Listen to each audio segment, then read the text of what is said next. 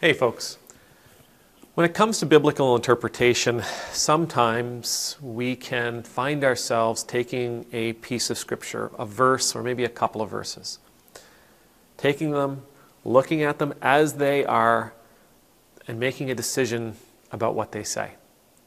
Sometimes this is an okay thing to do. I mean, there's lots of proverbs that you can just look at one or two verses and you can get what the author's trying to say pretty clearly. There are other verses where, in the New Testament or in the Old, where you can look at it and you can get an idea of what it is the author's trying to say. And there's other verses where it's really important that we dive into not only what came before, but what comes after, and even the entirety of the chapter, the book, or the Bible itself, in order to find out what's actually taking place in those few words. I thought today we could try a little experiment. I beg your patience. We're going to take a look at John chapter 11. It's that famous story of Jesus raising Lazarus from the dead. But we're going to start at that verse, the shortest verse in the entire Bible. Jesus wept.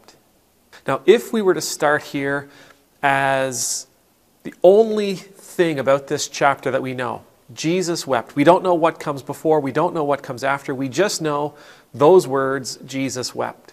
What can we glean from that? Well, Jesus cried. Jesus mourned. Jesus wasn't afraid of his feelings. Jesus wasn't afraid of crying. We could say Jesus wept. He cried all the time. He was always crying. Jesus was always sad. Jesus was always mourning. There's lots we can glean from those two words, some of which are accurate. Jesus comes across as a pretty emotionally aware and healthy individual. But we could also take it in other directions that don't necessarily apply if we were to say, Jesus wept. That's all he did? Jesus cried all the time? Cried over everything? We can allow our brains to go in another direction. If we take a look at what is going on in this moment, it gives us a better understanding of what these two words may tell us. We look at where he is, for example, the setting. Well, where is he? Well, he's standing in front of the tomb of his friend Lazarus. And around him are people crying and weeping and mourning. And beside him are Lazarus' sisters. So we could say Jesus was experiencing the loss of his friend, and he cried over that. We could say Jesus was experiencing the pain of the people around him, and he was crying over that. We could say that Jesus was having compassion, and he was feeling the grief of these two closer friends, Mary and Martha, over the death of their brother. And out of that compassion, he cried. But we also know that Mary and Martha had both been a little bit angry with Jesus just prior to this moment, when they said, Lord, if you had been here, you could have saved him. He wouldn't have died. So coming back to Jesus wept, well, was he weeping over the remorse for what he has done or what he didn't do? Did he feel guilty? Did he feel responsible somehow? And he was crying out of that place. Go a little further back in the story, and we know that Jesus was approached days before this. Jesus was approached days before this by somebody saying, hey, listen, Jesus, your buddy Lazarus, he's sick. He's really sick. He's going to die. You need to get there to save him. And Jesus says, no, we're going to hold off for a few days. There's something else happening here. Jesus was well aware that Lazarus' death was actually part of a bigger picture. Jesus understood that Lazarus' death was going to play a role in the ministry. So we know that he wasn't feeling guilty over Lazarus' death. Jesus knew he was going to raise him from the dead. Then why would Jesus be crying standing in front of the tomb of his deceased friend? Was he faking his tears? No. The tears were sincere. The tears were authentic. The pain was real. But what was the source of the pain? It could have been the grief of all the people around him. Sure, we get caught up emotionally in what others are feeling. Jesus could have been feeling bad that all these people were feeling sad about Lazarus' death because they didn't know what was about to happen. Maybe he feels responsible for that. But we also know by reading not only later on in this book, but reading the other Gospels, that Jesus is continuously telling us that we are going to have eternal life if we believe in him. That we will spend eternity in heaven where there is no weeping, where there is no gnashing of teeth. That we will experience our eternity in a place of paradise. However that may appear to us, we also know that after Jesus was arrested and crucified, that the Pharisees made a plan to have Lazarus killed. Because Lazarus, once Jesus brings him back from the dead, was a walking, talking, breathing example of the power that Jesus Christ wielded in the world.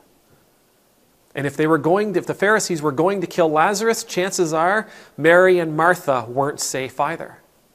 And yet Jesus, in this moment, standing in front of the tomb as he wept, he knew all of these things, and he was still going to bring Lazarus from that place of paradise into this dusty world where Lazarus and his family were going to suffer because of this moment. Maybe Jesus was weeping not because of what had happened.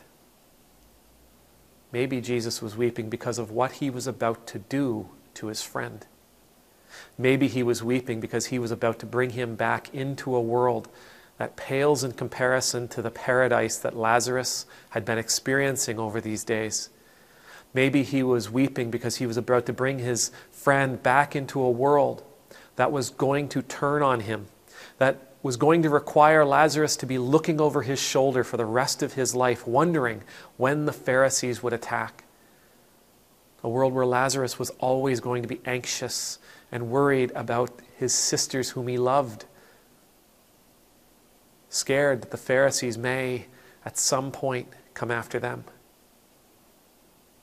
Jesus was pulling Lazarus from the paradise he was experiencing into a world of turmoil. He wasn't doing Lazarus any favors in this moment. This was going to cost Lazarus. It was going to cost him a lot. And Jesus knew that.